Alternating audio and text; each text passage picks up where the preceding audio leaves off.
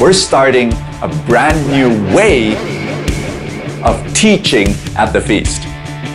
We're starting something exciting. God is birthing a whole new generation of people who will hunger to follow the Word. By book, verse by verse, chapter by chapter, story by story. We're gonna sit at the Master's feet with total humility and allow the text as divinely inspired to speak to our hearts. Get ready, because we're gonna start this journey of longing and really understanding God and His Word for you.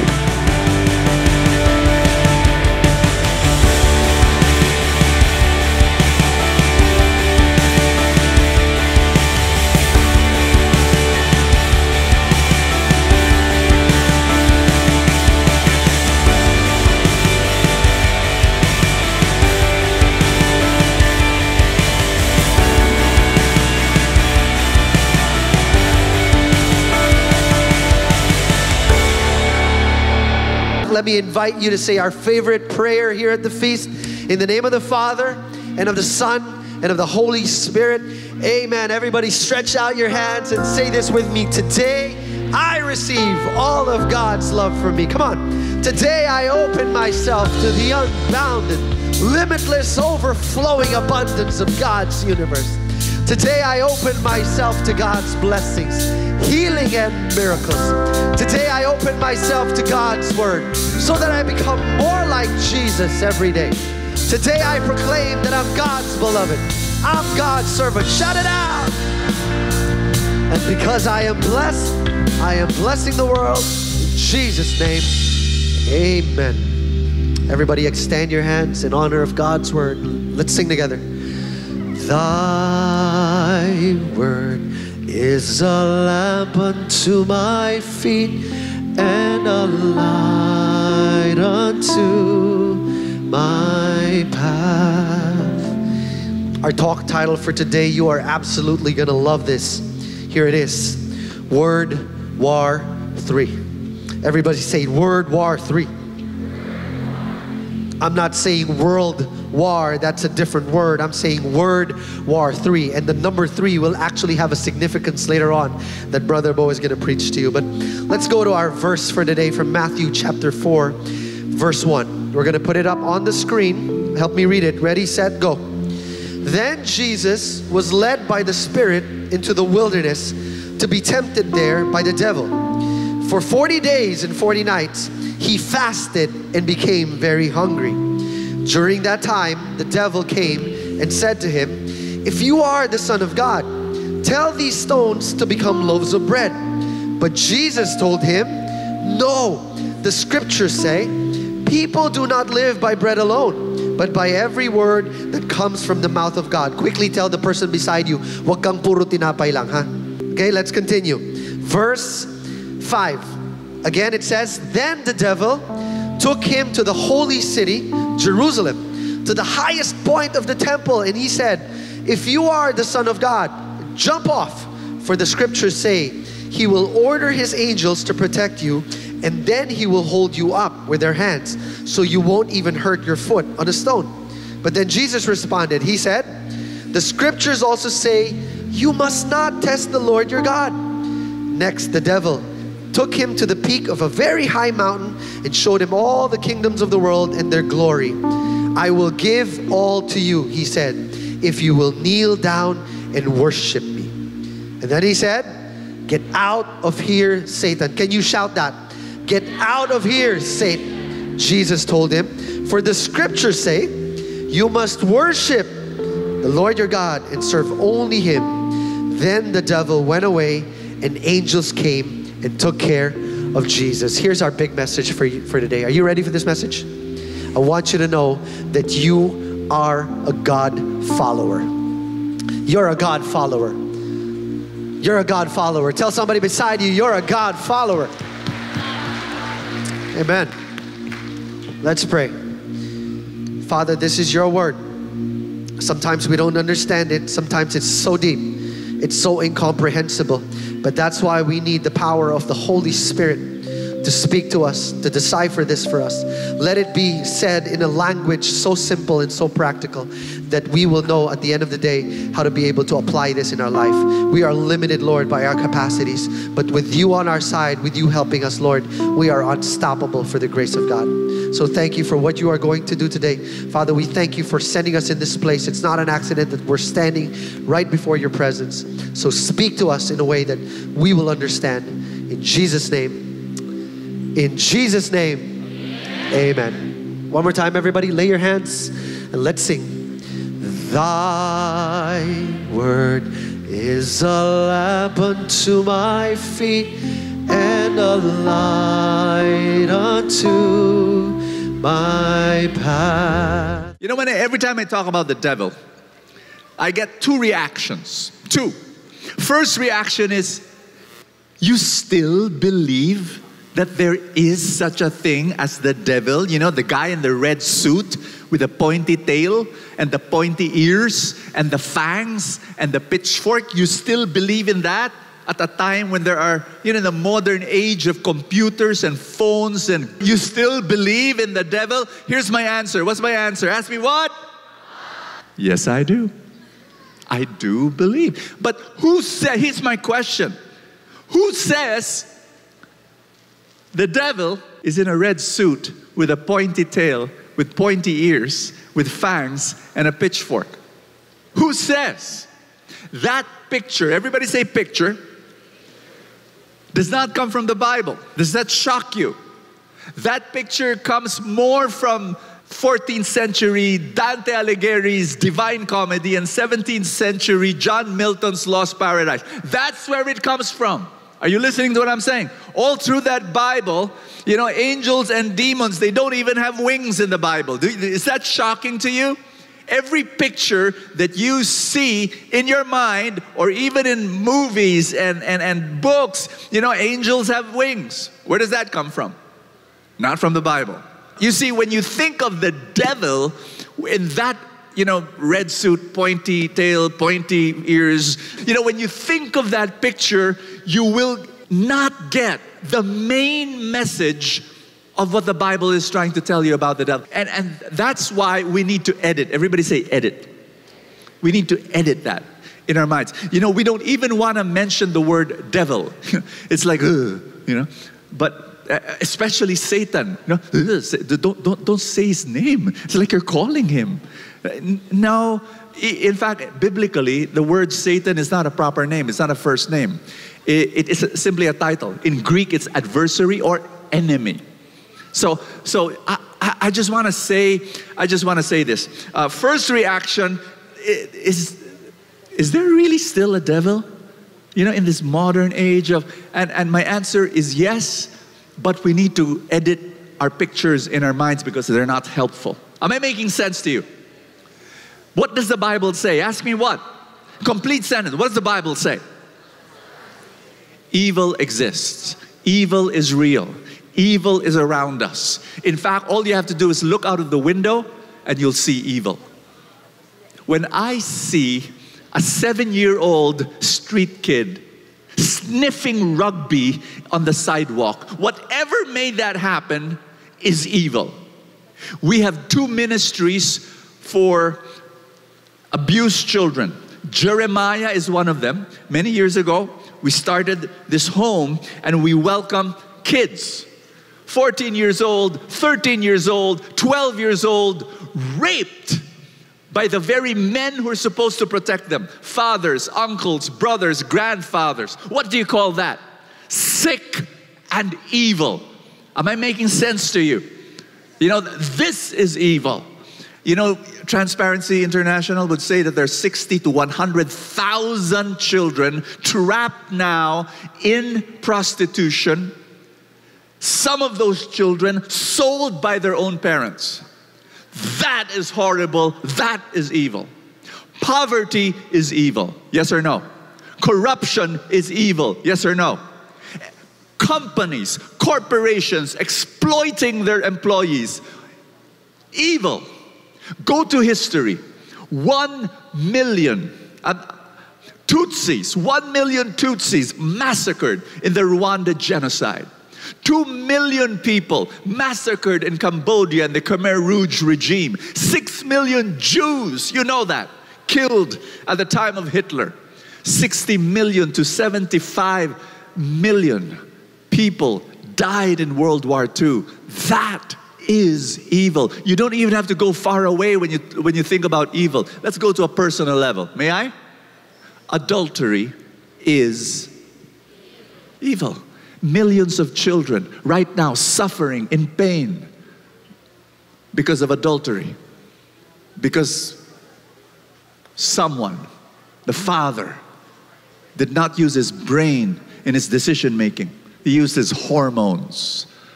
Am I making sense? This is evil. I just want to say that to you.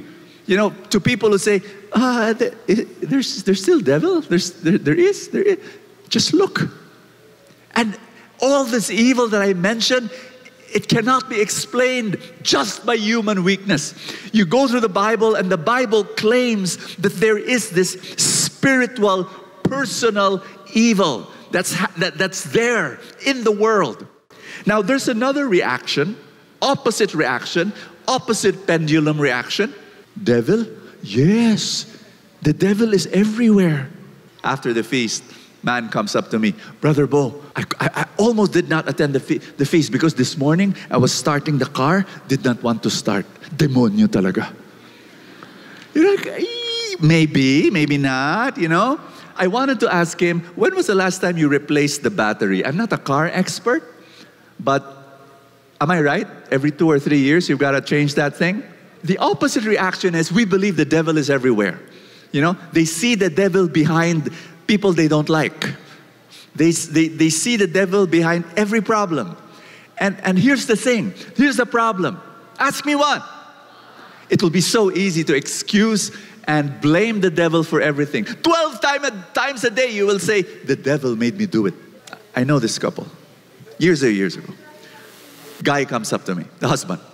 Brother Bo, can you pray for my wife? You know, when she gets angry at me, she looks like she's demon possessed. My gosh, her face contorts, distorts. You know, it's horrible. As though she has fangs when she gets angry at me. And you know what I imagine, Brother Bo? Yung pelikulang Exorcist. Yung her head, kulang na lang yun, 360 degrees na umiikot. You know, I'm so scared when my wife gets, and I pity the guy. I said, wow, you go through this. You know what? Yes, she's angry at me every day. Wow. A few weeks later, I meet the wife. You know, I have a very interesting life. I tell you, I mean, being a preacher, you know, love it, you know, never bored. The wife comes up to me. You know what she said? Brother Bo, can you pray for my husband? And then I was shocked by what she told me. I was shocked because I knew them, okay? I knew them and I was shocked. She said, my husband is having an affair with his office mate. Question, who is really demon possessed? Husband or wife? You got what I'm saying? But the husband, you know, he looks at the face of his wife. It's, you know, the devil is there. But he does not understand that the affair, that's where the devil is. Am I speaking to somebody in this room? We need to see that the main way by which the devil destroys our lives is not through some paranormal, you know. No, the devil destroys our lives mainly through sin. Because when we sin, we fall away from the grace of God. So, talking about this, I just want to say, let's delete whatever Hollywood picture we have about the devil so that we understand the Bible. We start with verse 1. Open your Bibles, chapter 4, Gospel of Matthew. Then Jesus was led by the Spirit into the wilderness to be tempted there by the devil. Read with me again. Then Jesus was led by the Spirit. Who led Jesus? The Spirit into the wilderness. If you have your Bible with you, underline or encircle the word led by the Spirit. How awful! I thought it's Psalms 23. The Lord is my shepherd. He will lead me to green pastures. He will let me lie down beside still waters. But no, the Spirit led Jesus to the wilderness. Everybody say wilderness. Wilderness means desert. Now, Filipinos, you and I, we don't know what deserts are. You know, we don't have deserts. Maybe we have one in Ilocos, but we don't have deserts. But I'll give you the core characteristic of desert. Desert is a lack. Everybody say lack. A lack of resources, lack of food, lack of water. Even if you and I, we don't know what desert is. You and I, we've been to deserts, quote unquote, in our life. Emotional deserts, spiritual deserts. We have. How many of you have experienced lack in your life? Raise your hand. Now, you know why you went through that lack? Ask me why. Maybe sickness, maybe financial bankruptcy, maybe it's a conflict, you know, and it was painful and it was difficult. Again, ask me why. Why did you go through that desert? Number one, might be your fault. It's true, might be. Number two, might not be your fault. Might be because of you live in a broken world. And we live in a broken world, and there are deserts, and you go through them. But here's number three. Ask me what's number three. God may have led you to that desert. Ask me why. Because the pain is preparing you for His purpose. That's why. Because spiritual growth happens not in good times, but in bad times. And the reason why you're going through your bad times is because God is causing spiritual growth. He's stirring it up because character is formed only through crisis. Do I hear a loud amen? Verse 2. For 40 days and nights He fasted and became hungry. If you have your Bible in front of you, underline or encircle the word 40. 40. Everybody say 40. Why 40? Why not 38? Why not 12? Why not 86? Why 40? Ask me why 40.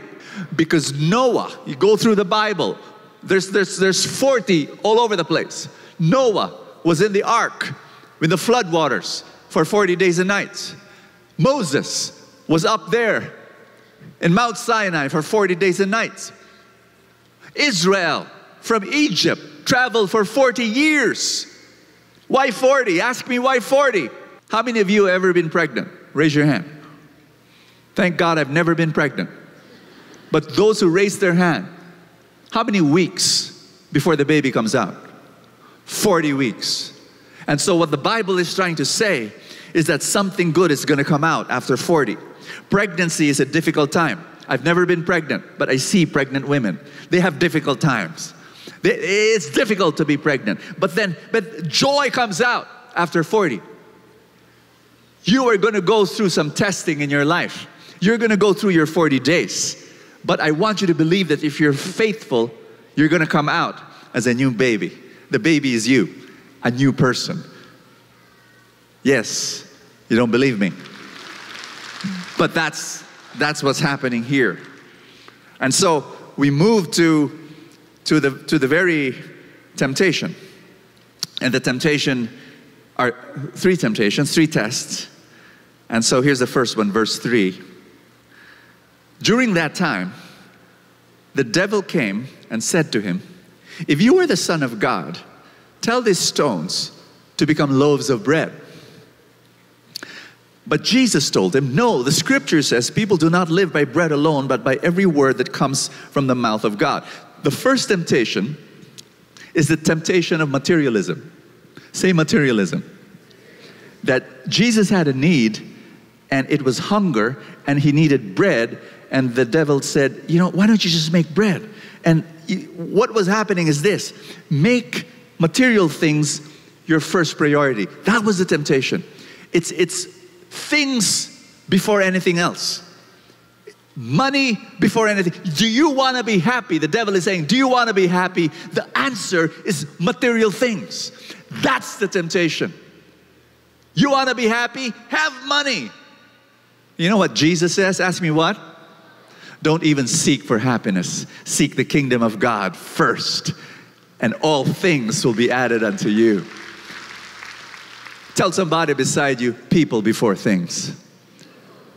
People before things. One more time. Everybody say people before things. The devil will tell you things before people. But you know this. It's always people before things. Say amen. Oh, I love this word. And then the second temptation is this. Let's go to verse 5. Then the devil took him to the holy city, Jerusalem, to the highest point in the temple.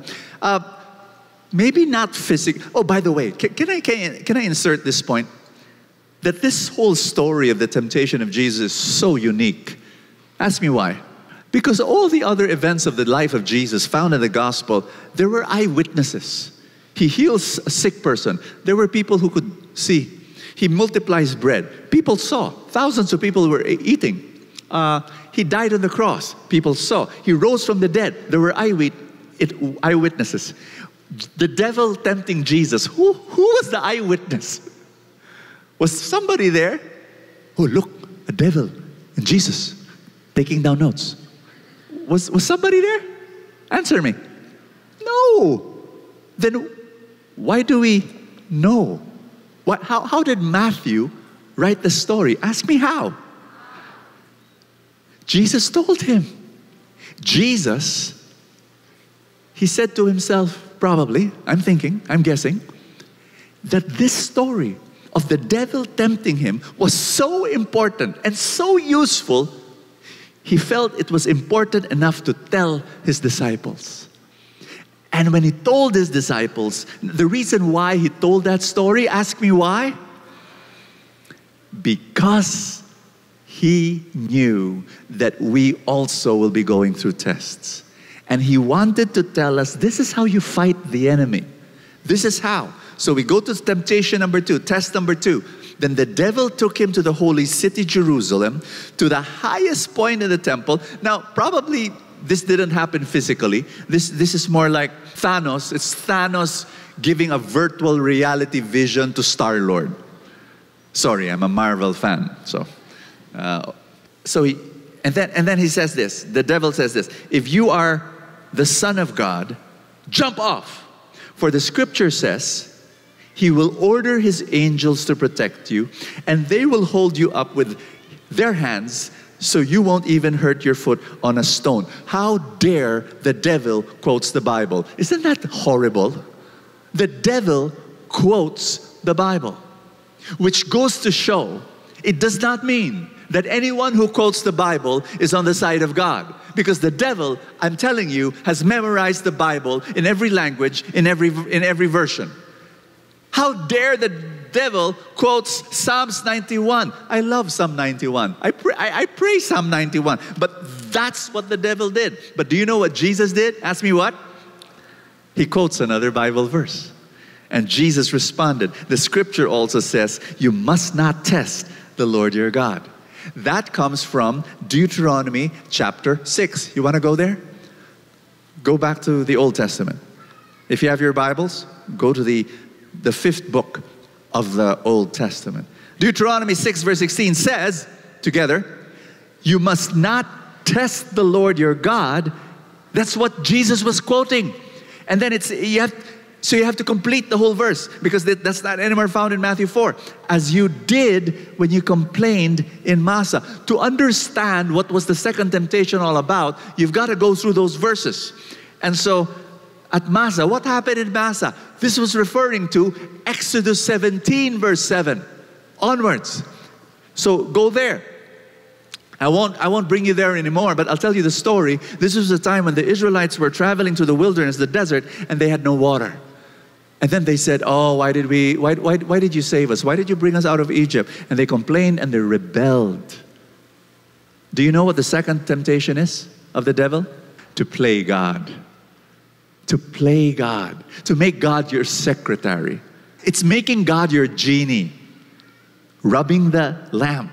The second temptation is to focus on what?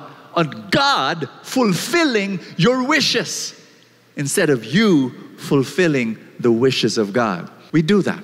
We want God to be our secretary. We want God to do this. Or else, if you don't do that, Lord, I rebel. I quit. That's the second temptation. And that's a very real temptation. We want God to be our vending machine. We want God to be our Santa Claus. We want God to, do our bidding instead of coming before Him in humility and saying, Lord, I've got needs and I want you to bless me. But that's not the most important thing. The most important thing is that I seek you first. And sure, all things will be added unto me, but it's you first. You're my King. You're my Lord. Let's go to temptation number 3. The test number 3. Let's go back to Matthew chapter 4. Next, the devil took him to the peak of a very high mountain and showed him all the kingdoms of the world and their glory. So this is probably another virtual reality vision that the devil was giving Jesus. In verse 9, the devil says, I will give it all to you. And if you kneel down, he said, if you kneel down and worship me. Do you know what the third temptation is? Ask me what? To skip the cross. You see, Jesus knew He was going to die. He was going to get crucified. He was going to die. He was going to be raised to life. And Jesus knew He was going to receive all the glory at the end. But you know what the devil was offering Him? Jesus, you're going to go through the cross to get the glory? I can give you the glory now. All you'd have to do is bow. Well, I'm not a very demanding man. Just genuflect with one knee. That's fine. And if you do that, I'll give you all the glory. Why go through the cross? All that blood. Yuck. That's the third temptation. That's the third test. And mind you, I want you to know it happens every day. We are always tempted to skip the cross. How many of you want to earn money? Raise your hand. Parang konti lang. You want to earn money? Yes. But what's the temptation? To do it in a hurry. To steal. To cheat. You skip the cross. But when you do that, you're going to be destroyed. Am I making sense to you? Basically this, the third temptation is the devil telling you, make an immoral shortcut. Not all shortcuts are wrong, but there are shortcuts that are wrong. And the devil says, take it, take it. How many of you want to have a fantastic marriage? You want to have a fantastic marriage? You've got to go to the cross. You've got to die 1,000 deaths. Right now, if you have I have a fantastic marriage. And I'm telling you, the reason why it's fantastic is because I and my wife have died 1,000 deaths. Dying to ourselves, sacrificing, being selfless. Am I speaking to you? But the way, so the way to a great marriage is through the cross. And the devil is saying, oh, you can have a great marriage without the cross. Do some immoral shortcuts. And the way to do that is, no, you've got, and so be selfish. So will you ever reach there? No, you won't. But that's what the devil wants you to do. You'll still have the joy, you'll still have the excitement. How? Well, if it's not going to be with your wife, then might as well get this other girl, because you're going to have a lot of fun, and it's going to be exciting, and she's brand new, and she's younger, and so. Not through the cross. Am I speaking to somebody here? The reason why I believe this interpretation is right about the third test is because listen to what Jesus said. Verse 10. Get out of here, Satan, Jesus told him. For the scripture says you must worship the Lord your God and serve only Him. Get out of here, Satan. That's what Jesus said. Where else did Jesus say that? Ask me where. 12 chapters later, chapter 16. He was with His apostles. Jesus started talking about His death, predicting about His suffering. And then Peter said, let's look at that. Chapter 16, verse 22. Go there. Peter says, heaven forbid, Lord, he said, this will never happen to you. Jesus turned to Peter and said, get away from me, Satan. You are a dangerous trap to me. You're seeing things merely from a human point of view, not from God's. Separated by 12 chapters. Chapter 4, chapter 16. Chapter 4, the devil says, worship me. Jesus says, get away from me, Satan. Chapter 16, Peter says, don't go to the cross. Don't die. Messiah shouldn't die. Messiah should conquer. Messiah's, a dead Messiah is a failed Messiah. No, you have to kick the Romans out of the land of Israel. Jesus, what are you talking about? Dying and suffering. And what did Jesus say? Get away from me, Satan. The same words. Matthew 4, Matthew 16. Matthew was tying them together, and he was telling you, this is the third temptation, to skip the cross. I love the word. As we're talking about temptation, I thought it would be best that we close our session today by letting me teach you just a little something of how temptation begins, or how does temptation start. Would you like to know this? Is this something you'd like to learn? Okay. We go back to the scripture that we have been reading. It says here in Matthew chapter 4, verse 1, then the Spirit, where is it? Then Jesus was led by the Spirit. Everybody say, He was led by the Spirit. He was led by the Spirit into the wilderness to be tempted there by the devil. You see, that's true. Sometimes God will allow you to be tested, to be tried, to go through trials. Why? Because He wants to teach you something. Because God wants you to know that He can produce purpose even out of pain.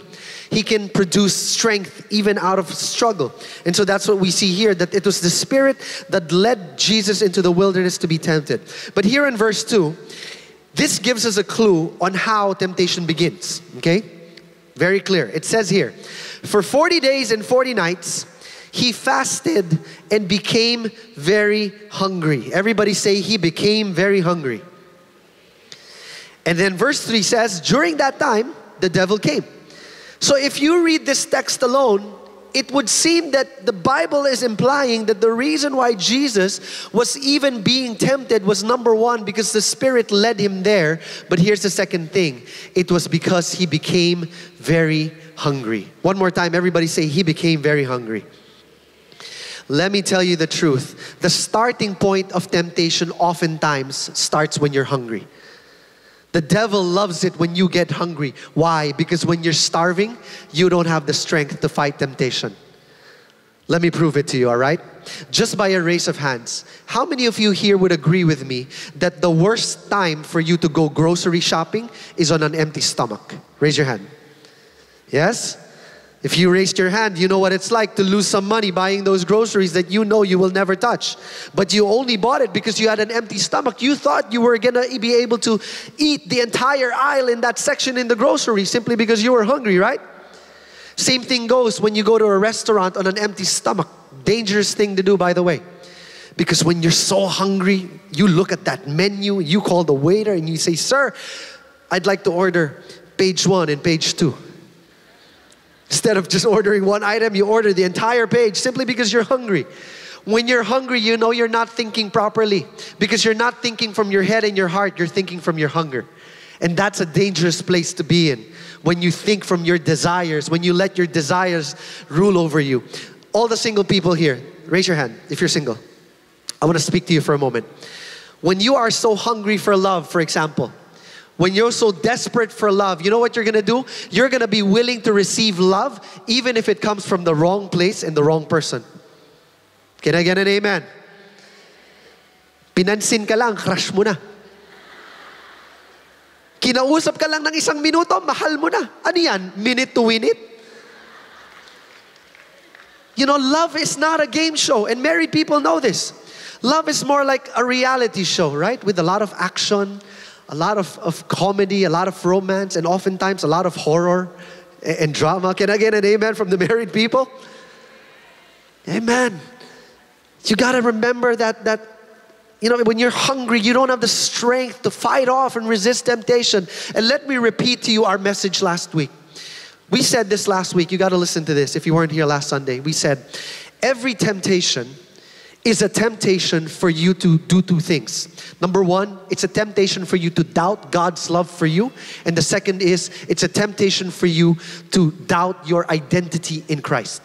In other words, the devil wants you to doubt God's love for you. He wants you to question, does God really love me? Is God really for me? And the second thing is he wants you to doubt who you are in Christ, who is in you, who died for you. Because he knows that when he's able to stop you from believing in your identity, he can stop you from doing big things for God. That's the truth. Because he knows there is a direct link between your identity and your activity. And if he can stop you from believing your identity, he can stop you from fulfilling your destiny. Because here's the truth. You act according to who you think you are. You act according to who you think you are. For example, if you think that you are kind, more often than not, you'll be kind, right? If you think that you're patient, more often than not, you'll be patient. If you think you're faithful, more often than not, you'll be faithful. If you think you're attractive, more often than not, you're delirious. Just kidding on that one. But yeah, that's the truth. If you think you're attractive, you'll start behaving and acting like an attractive person because you act according to who you think you are. That's why never ever say, I'm a bad person, or I'm a weak person, or I'm a hopeless person. Because the last time I checked, the Bible says that when God created you and me, He said, it was very good. Can you look at your neighbor and check if that person looks really good? That's the truth. So don't ever say, I'm a bad person. You might have done some bad things, but it doesn't mean you're a bad person. You've just forgotten how to be good. So never ever forget who you are in Christ also. Never doubt your identity in God. Because here's the truth. When you start doubting your identity, you'll also start doubting your capacity. All of a sudden, you won't be able to do what God wants you to do. You won't be able to serve the way God wants you to serve. You won't be able to love the way God wants you to love.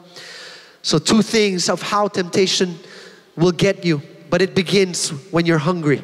Are we clear on this point? Okay, I'm going to close, but I need you to stand up. Can you jump up to your feet? I want to share with you a practical illustration of something that I think would really help us as we move forward. When you recognize temptation coming in your house or trying to knock on your door, here's a practical step that you can do, okay? I'm going to share this in light of what my mom and sister does. You see, my mom and my sister are both vegetarians. How many here are vegetarians? Raise your hand. Are there any vegetarians here? We got a couple here. Very good, very good. Beautiful lifestyle, by the way. So my mom and my sister are both vegetarians, right? They have been vegetarians for at least maybe 12 years, give or take. And when they were starting out, they had a struggle. They had a very big struggle. Because you see, if you are a vegetarian, or even more, if you are vegan, you don't eat dairy, you would know that you would have very limited options in terms of where you can go to eat. Right? Because not every restaurant would serve the kind of food that you want. And specifically for vegans, they have a very specific type of food, type of ingredient, the way they cook it. So it's very hard. But the one thing that I noticed with my mom and sister is that they struggled the most during the time when they were starting out. Whenever they would get invited to an event or a party or a gathering, it was so hard for them. Because not every event that they would come would serve the right kind of food that they would want to eat. Until one day, they came up with a beautiful, practical solution to this. They realized that the only way they would end up with a full stomach is that before they would go to the actual event, here's what they would do. They would eat at home. They would stuff themselves with the right kind of food that they wanted, that would nourish them. That way, they would not have to worry when they go to the event and the event doesn't serve their kind of food. They already ate. They're already full. Can I preach this for a moment? Yes? All right. Wouldn't it be great if we could all live our lives that way? What do I mean by that? That before you can come into any situation in your life, any event, any gathering, any meeting, any endeavor, any project, you wouldn't show up in that situation hungry, but you would be filled up. And I'm not talking about physical hunger. I'm talking about being filled up with the good ingredients. God's love, God's peace, God's hope, God's encouragement. So that way, when temptation comes knocking on your door trying to come in and sell you something, you would have the power and the authority to say, I'm sorry, but I'm not interested in what you're selling me because I already ate. I'm already full. Come on. See, that's how you fight temptation from the get-go. When you see temptation coming in, the only way to fight temptation, and one of the beautiful ways, is you got to be filled with the Spirit. You got to be filled in Christ. Everybody say, be filled in Christ. Because the devil knows better than to fight someone who is filled in Christ. That's how Jesus resisted all 3 temptations. Because he knew who he was. That he was the Son of God. And that he knew the power that was coming from God. So he never needed affirmation from somebody else, because he already received it from the Lord, from his Father. And I tell you, when you know who you are in God, when you know your place here on earth, you're not going to be tricked into buying what the devil is going to sell to you. Why? Because I'm already filled. Everybody say that. I'm already filled.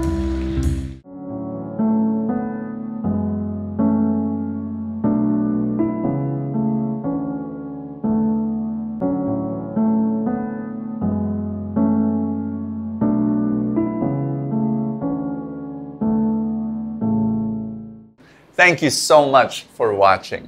If you like this video, don't forget to click the like button and tell people and all your friends and family about the inspiration they can receive here. And remember to subscribe and click the bell icon so that you get notified when we're going to upload the next inspiring video.